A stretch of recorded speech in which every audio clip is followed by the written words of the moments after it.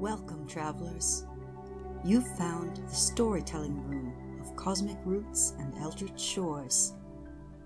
Get yourself a cup of your favorite brew, settle in, and get ready for takeoff.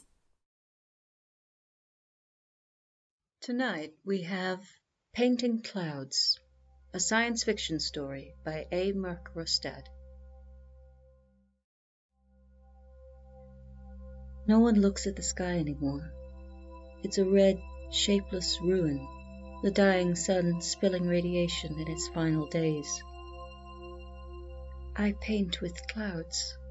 Bird shapes are my favorite, suggestions of wing, a hint of a beak, dusted edges like wild feathers.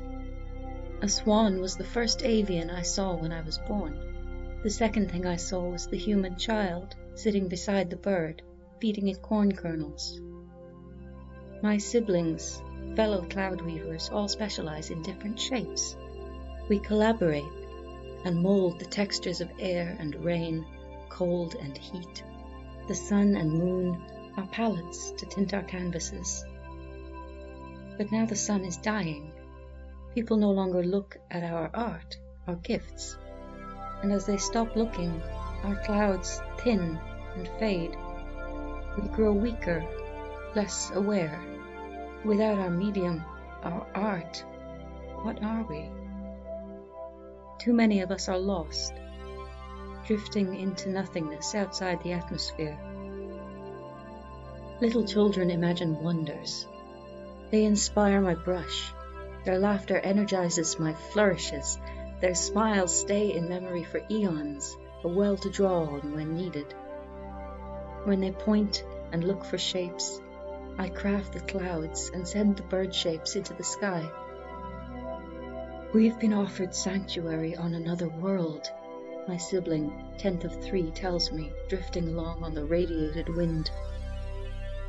One lush with clouds and 2 moons. There are other weavers there who shape light and sound, cousins maybe. 10th of 3 flutters in excitement, and I clasp my sibling close. What are the children of the surface like? I don't know, but we'll see, says 10th of 3. Our new home has sent us a great sail, made from 1,000 newborn sunbeams. 10th of 3 creates boats and waves, and often I let my bird shapes glide over the sails. I gather the few threads left to me. I will be sad to leave this world. I've never known another home, while many of my siblings who came here when the world was born have seen other planets. Come, 9th of 1, my sibling says, and pulls me up towards the waiting ship. And then I see the child, a tiny girl, grey as 5th of 9th's frothy storms. She stands on a hill of rust, a scrapyard that was once a skyscraper, one hand shading her face as she peers into the sky.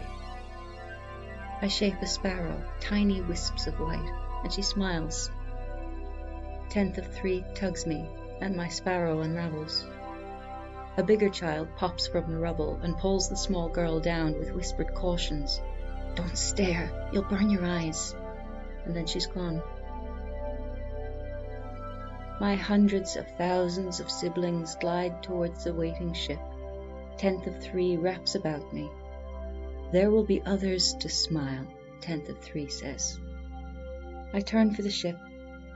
When I look back, the child is not there. The ship is a membranous network of wings and eyes, rippling in vast layers above the earth. Most of my siblings are aboard now. I hesitate outside the portal to the ship. The little girl has not returned to her rusted hill. I wonder if she still exists. If anyone still exists. I have little energy left, but still I hesitate outside. Within the ship, 5th of 9th sends me a whisper that there is light and moisture and beautiful cloud patterns to revive us and sustain us until we arrive at our new home. Who will watch us as we fly? I ask. We are cloud weavers. We are here to bring joy. To give art, to create, is the noblest of purposes. I know this is true of humans as well. They erect great sculptures and paint on sand and cloth and glass to share their wonder and their joy with each other.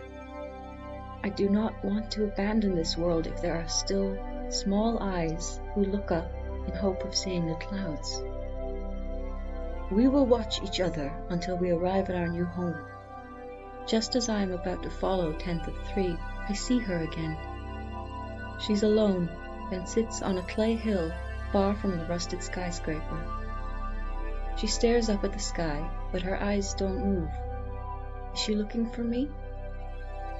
I pull all my remaining clouds into my hands and brush them in wide, bold strokes. A heron, a sparrow, a penguin, a shrike. The girl doesn't smile yet. Perhaps she hasn't seen them. I can be patient. These clouds are for her. Come away before it's too late, 10th of 3 cries. The ship is leaving. It can't return once it breaks the atmosphere. I shape a flock of swans to see my siblings off. Perhaps there will be another ship in time. Not yet.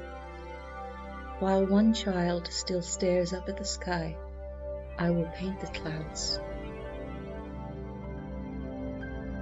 The end.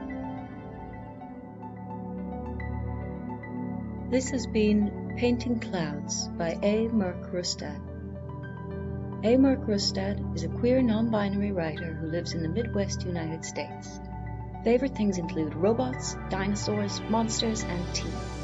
Their stories have appeared in Lightspeed, Fireside, Apex, Uncanny, Escape Pod, Shimmer, Cicada, and other fine venues. Merc likes to play video games, watch movies, read comics, and wear awesome hats. You can find Merc on Twitter at Merc_Rustad or their website amercrustad.com. Their debut short story collection, So You Want to Be a Robot, is out from Leith Press in May 2017. To discuss Painting Clouds, visit the forums at cosmicrootsand For more stories like this, click subscribe here and on our website. Your subscription will let us bring you more stories, illustrations, and articles, and support writers and artists. Thanks for joining us on the journey.